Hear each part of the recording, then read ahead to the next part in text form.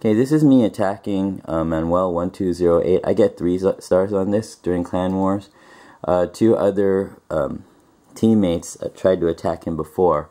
Axeman got 1 star, Ming got 2 stars, and so I finally got the 3rd star.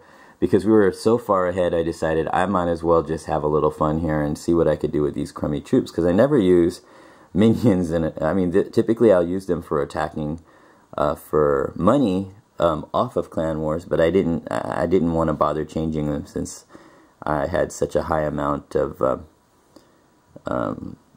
points for my team already because everyone was so awesome and the other team was pretty weak. So here we go. You'll see that he's got gold walls. Gold walls I'm not afraid of.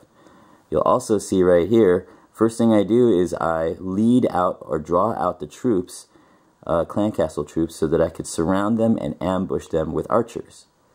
Look at that. Look how sweet that is. Just about 15 archers, boom, right around them, surround them, kills those expensive wizard troops. Then I could take care of this all in the same thing, because I noticed they had this here, so I'm going to take my giants and start doing some dirty work. To be honest, I really only expected to get no more than 2 stars out of this battle, but when I saw the weak air defense, I thought I might have a chance against this guy. So when I noticed that all they had was land defense here, I said, oh, this is perfect for my minions. So I just dropped all my minions right here.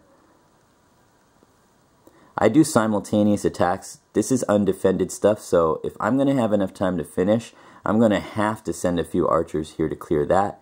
I cleared that air defense to protect my healers later on. Okay, this is one air defense that I need to get out before the healers get hurt. And so hopefully that gets taken care of. And you'll see it's getting taken care of. Boom, now my healers are safe again. I would start worrying about this here, right here, but I noticed that there are only 3 archer towers to have to contend with. So I'm going to slam a whole bunch of archers right here and just walk down the line. I don't attack all 3 archer towers at the same time. Since they're giving me this convenient little line, I'm going to start from one edge and then go all the way down. Plus I have to take care of that air defense to protect my healers later on here. So I started sending some minions on this side after I took care of both air defenses. Then it's easy to attack everything after that. The minions become considerably more useful once the air defense is down. And here we go. I'm going to take care of that air defense just to protect my healers. That's really what I'm worried about. So I threw some air archers here, and the other archers are just coming down and mowing down this line right here that they conveniently placed for me.